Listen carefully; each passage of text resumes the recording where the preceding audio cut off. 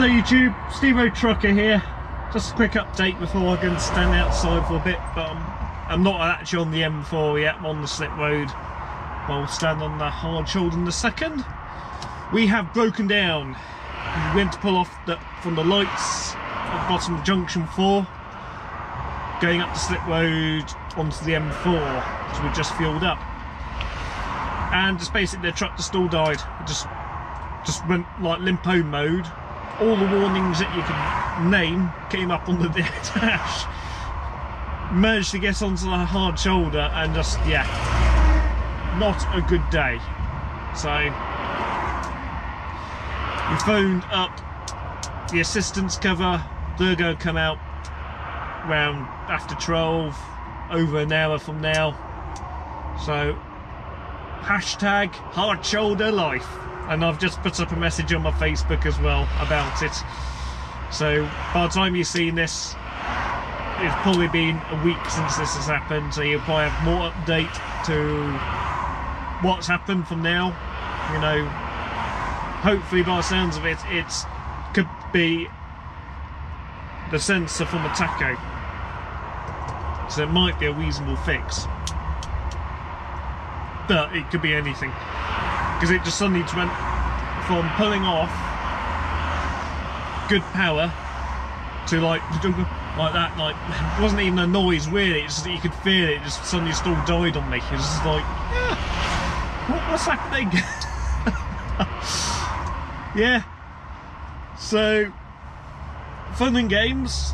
When you break down, hazards on the Hardshoulder. I'm on slip road, so it's not as quite as dangerous as if I was on the motorway. But still, you got to keep your wits about you. I phoned up my company straight away, then I got out, have a good look around the wagon, see if there's anything obvious that I can see. You know, if a prop shaft has come off, or, you know, I don't think I blew a tyre, but, you know, check your tyre, check everything, see if there's anything obvious, any smoke or whatever, which is none. There's nothing blatant gone wrong, so it must be either something within the engine or sensor, or who knows, just be a computer fault, it could be. So, fun and games. It's a waiting game now. Literally is a waiting game. Nothing I can do, I can't go anywhere. Got a holiday inn off to my left. But, I mean, the Scania assistance has been awesome. The lady I spoke to been awesome. You know, very helpful. You know, no issue, the company's been all good, no issues. It's not a good feeling when you have to phone up, even though it's not your fault, about a breakdown. You're like, because like anybody, as a driver, I just want to make progress. I want to get on to the customer, get it, no issues, have a nice day. But as the boss said, you can't forecast these things. It happens every so often. This is the first breakdown, proper breakdown I've had for about over a year now. Last time it was in another Scania, but actually twice. It was my last one. I think it might have been the batteries that died on me when I started up in the morning. That was primarily, and that was after a second one like a few weeks before for the similar sort of issue. And they just did test the batteries the first time, so they said the batteries must be fine. It started up, and then second time I was like, you need some new batteries, so that's what I done. End up with some new batteries sorted. So hopefully it's nothing too major, but we can't move, we can't start her up. We got on the Hardshoulder and she just got out, just like, not literally like that, but just the engine just went. Just cut off, so I thought I'd try and restart her, and nothing. Got nothing from her. Just turn the ignition. Everything lights up, the fuel gauges don't go up, or anything like that. And it's just like, it's like the computer saying, nope, I'm not even going to try and turn the engine over. So I reckon it is a sensor, or something's happened within out of sight. But so these things are sensor testers. It's all about being a truck driver. A lot of it's all about communication, so as soon as it happens, phone the office, let them know, so they're not sat there going, why is he on the hard shoulder? Why, you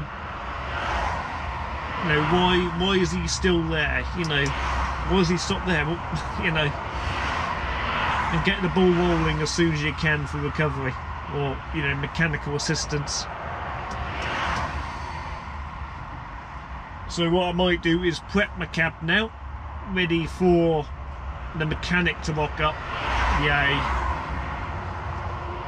You know, but it happens. There is, I say yay, because I keep a clean cab. And then the mechanic's going to be eager to climb in from that side, and, you know, never know, might come up in and have a quick little look-see, but with a live active lane there, not worth it. Safety foremost, hence what I'm wearing a high vis, so I have to quickly hop out. I'm visible. I'm going to throw my coat on in a second because it is raining. As I said, I'll go and wait on the hard shoulder, but I thought I'd give a quick video about it within the cab, so not getting soaked, about what's happening. Hopefully you've enjoyed this so far.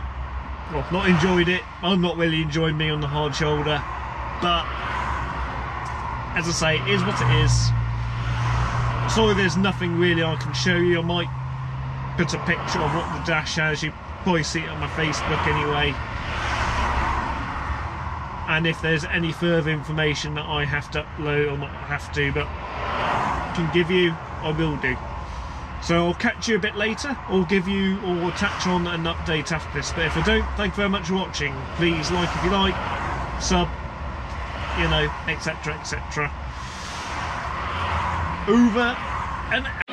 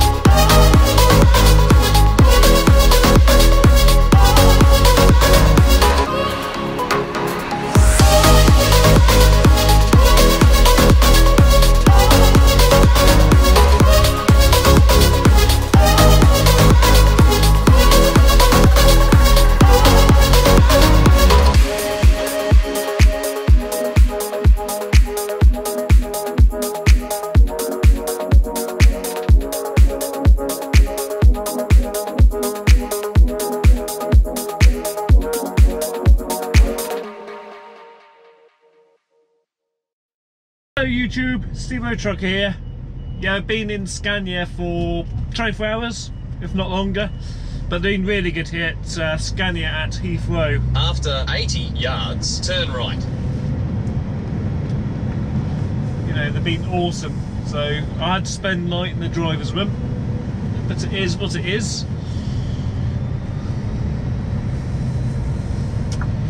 Now, it ended up that my main ECU had died a death, and luckily we're covered by warranty still, so we're all good.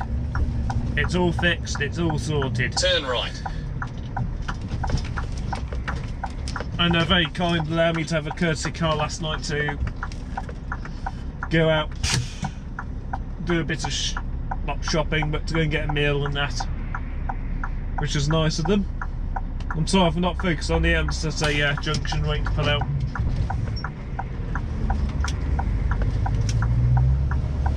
That's kind of him to let us out. It's a bit surprised with London.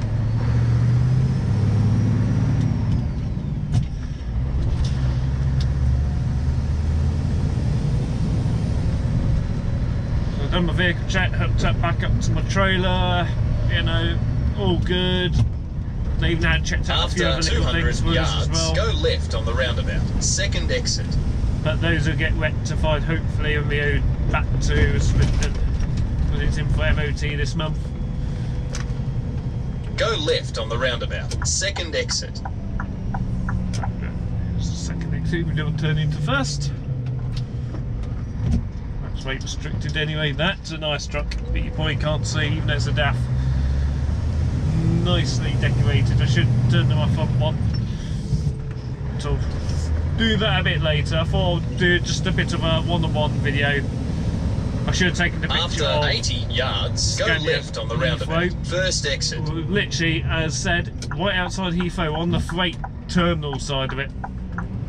We're going to be going past it any second. Well, we are Go right left next on the door to it at the roundabout, moment. first exit.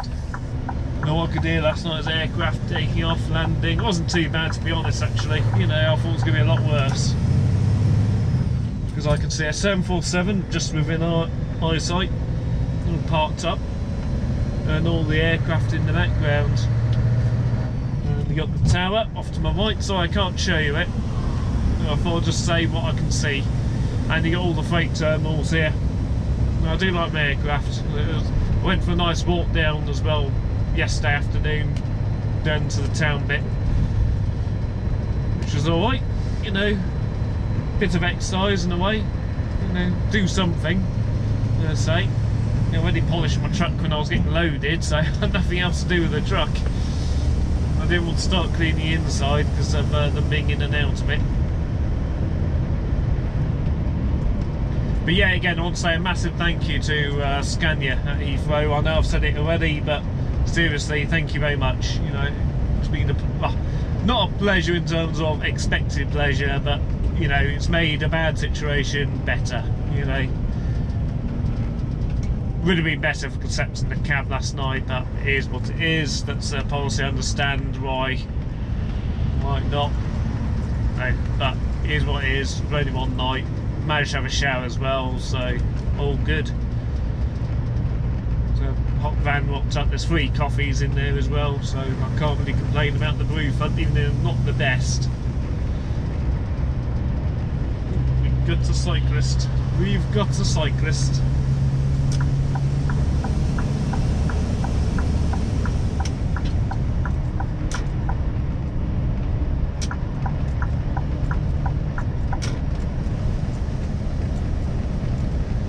Yeah, so it was the main ECU, or the link ECU, that had failed, so basically it locked them out from getting even onto the computer, so it was, you know, pretty bad.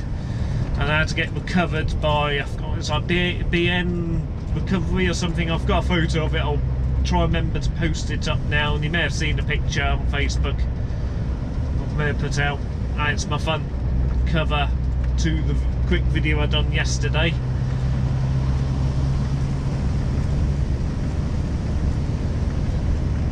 So by the time I went to Scania, it was around 2:30, 2 o'clock yesterday afternoon, and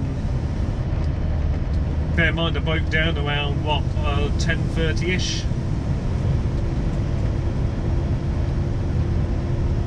This load was meant to be at the customer for around midday on the schedule. After 400 yards, cross the roundabout, first exit.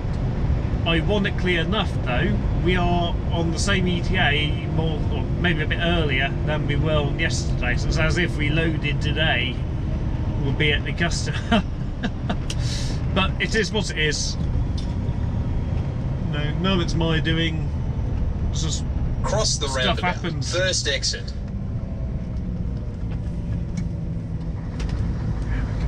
We can make it.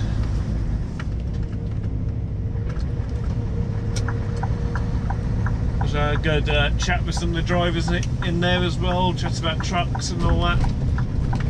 You know, not so much luck with this truck so cross far. the roundabout. Second exit. But honestly, I think I've got more the gremlins of the fleet. Cross the roundabout. Second exit. But it is what it is. You know, you don't know that you got a gremlin until it starts being a gremlin or problem child. In other words.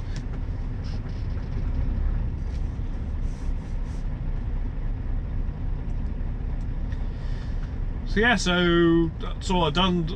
Besides that, it's pretty boring. I watched a bit of YouTube and stuff like that. Caught up with some of the other YouTubers who do trucking. You know, commented on a few things, and you know, everything's all good. The channel's looking good as well. I am amazed with the progress I'm making with it at the moment, and you know, it only shows when you put some effort into something what it can do.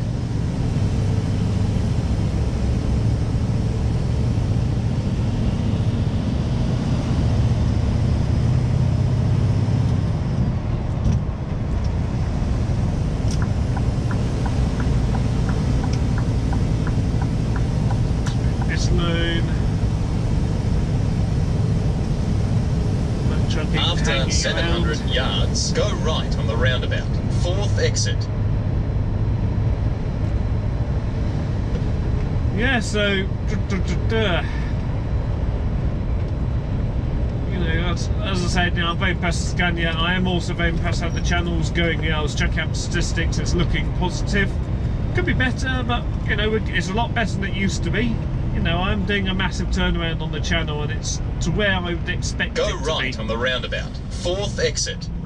I think we're in this one before with other trucks who seem to be very hyper familiar with this road system. Normally the wiser option.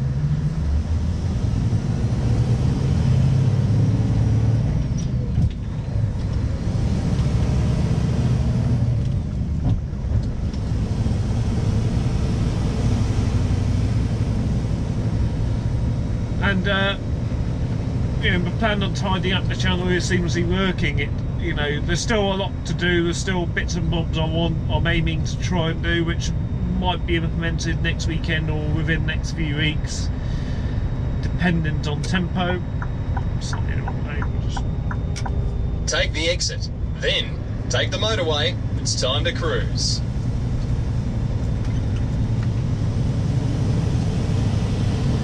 That blue truck that overtook us, I didn't see which company it was, he's definitely not hanging around. He just overtook that white truck that's ahead of us, just within that small amount of distance. He is definitely in a rush. Not saying I'm not in a rush to get somewhere, but I'm not going Exit racing ahead. people. I think we have to stay on here. Go left once again before, so heading up to Devices now. I'm sorry I'm not vlogging on the front camera. I'll keep this fairly brief, even though you are following me a little bit for a drive at the moment. Because at the end now I want to chat a little bit more about the channel, because as I said in the prior video about the channel, that you know, everything seems to be turning around better. I mean, the main issue I have seen looking at the playlist though, is there's two playlists that are more or less the same thing in a way. I'm knowing if I should just merge those two into one playlist. And maybe just call something completely new, or one or the other. After 800 yards, take the exit, then keep left. But the only issue with that is that some of the videos are named after the playlists. on the odd one, but I don't think it'll be a major issue. Take the exit. It just then keep left. the reason I want to alter it, it'll just make it a bit more understandable. I think a bit more. Yep, that's chatting. That's just vlogging. That's, you know, that. And that's that. So I'm happy with the truck stop and services one. I realised I had 2 playlists on the weekend. Take the motorway. So it's time to cruise. Yes, I know it's time to cruise.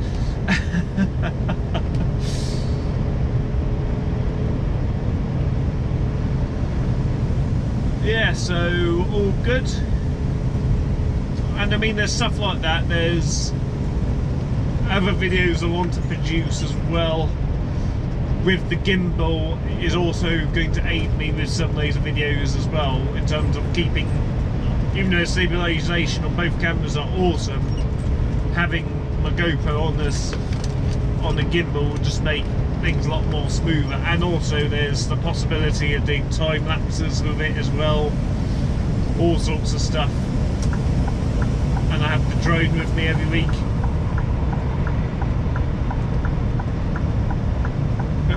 There's a truck who's probably broken down or had an accident or something.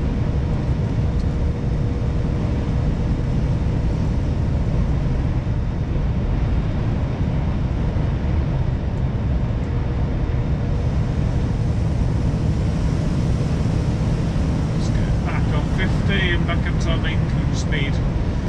Gauge and braking system as well. So keep control the speed. Jobs are good. Yeah, so it's been just a long 24 hours, just a long 24 hours. It was just almost like I didn't know what to do with myself, to be honest. Like, I wasn't expecting this. But hey, you can't do anything about it. There's not much that could have been done. The boss was quite good to check if I was happy where I was staying and all that. Well, yeah, there was a place for me to stay there. Know what the score was on that front, because they're normally quite good to look after you if not. You know, and there was some facilities and that, so you know, I can't really complain. It is what it is. I've got some new Scania key rings. I was debating picking myself a wash kit thing that I'll behave myself. I've had a browse through the accessory catalogue, drawing over some of the stuff I could do with the truck. Sorry. The sunshade just opened up then, for whatever reason. Just on the edge opening. That's one thing I was discussing with the driver. I forgot which company it's with. I do apologise. Does a lot of doing the logs and such like, forestry stuff. Which sounds cool because he's got a new next gen. I was able to do it. Turns awesome 500. We were discussing about aircon systems for night, especially with the summers getting so much more hotter. But with the next gen, it doesn't have it up there, they can put it underneath your bunk. You've got a new system. But that is an option, because I don't really use my sun thing. I know I'm after some lights, but that's a practical thing that will improve my comfort within the cab. Along with what I was looking in the magazine, they even have a TV mount that I can stick up there, which is pretty cool.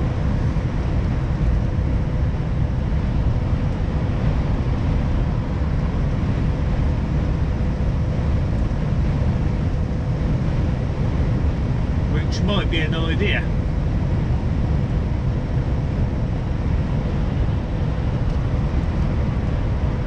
But we'll see, there's a lot, you know, I'm planning to do this, well, not a lot, but you know, the stuff I'm planning to do, the truck and stuff like 50-50.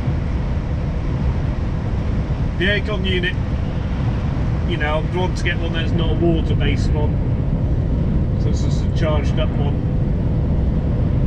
because I don't want to be faffing about having to service it. I'm not saying you don't have to maintain the ones that don't have the water, you do, but it's just less faff as a whole.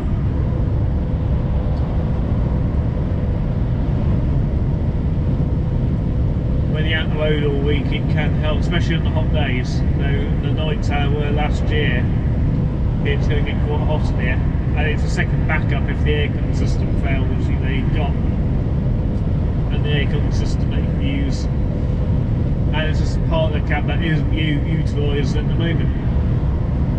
Same with, I might get a set of cabinets instead of the top bunk. Might be a plausible option.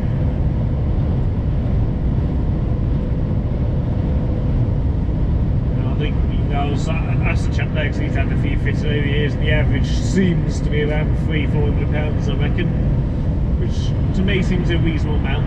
But as I said in prior videos, I only will do that if the company's going to keep the truck for, you know, a few more years, you know, because I know I'll probably lose out on the cabinet, and that would have to stay with the truck potentially. And also, I think what I'm going to do with the top bunk, because, you know, let's say the store at work, I could keep it in the garage at home if they're cool with that, but we'll see.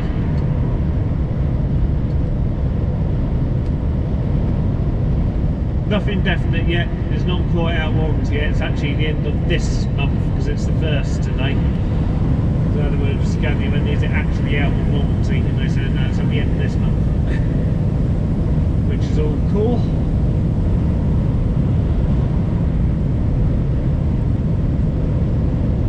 Would be good if, say, if you had a warranty claim on the last week or so, something like that, you get an extension by a month. Would be pretty cool as well. But I know it's money at the end of the day.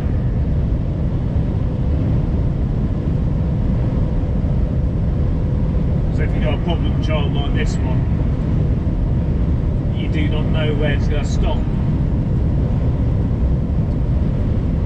Please don't Scania won't want to keep forking out for it.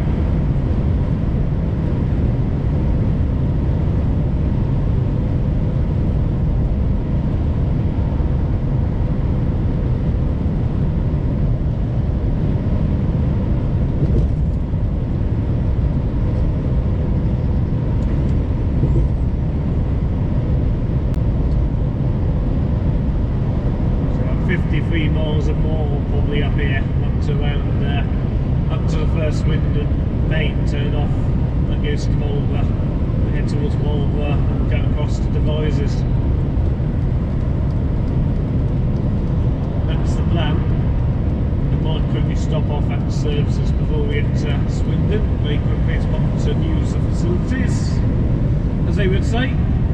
But thank you very much for watching. I thought I'd give you a quick update. Well, not quick, it's probably gone on for about, what, 15–20 minutes now. But I thought I'd give an update video to say, look, you know, I am out, everything's sorted, we're back on, well, maybe not on track, but we're back on task. Let's see where we go from here. But I say, these things can happen. It's part of transport. It's just, you just have to grin and bear it a lot of the time.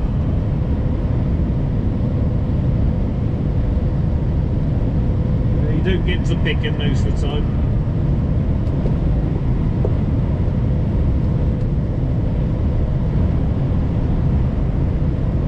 Well, you don't get to pick a breakdown, but you know, it's not like you get an option. So if you like what you like, please like, please subscribe.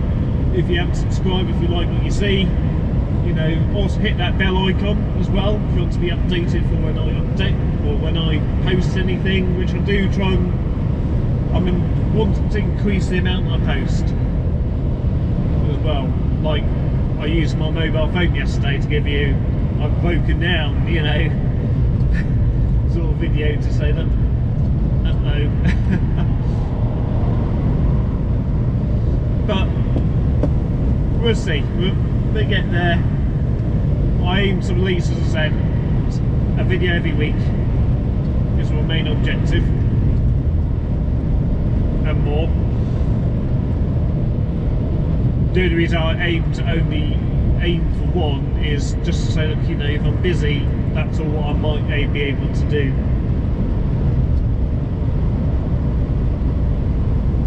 Yeah, I woke up being quite clagged up for some reasons. I don't know if I've caught something while I was there. Who knows?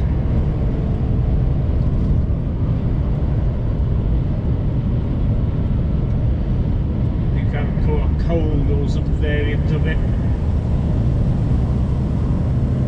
But it is what it is, so if I'm sounding a bit that's why as well.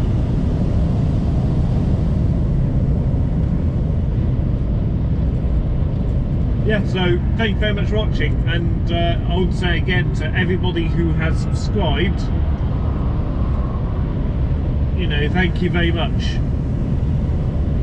You know, it is very much seriously appreciated.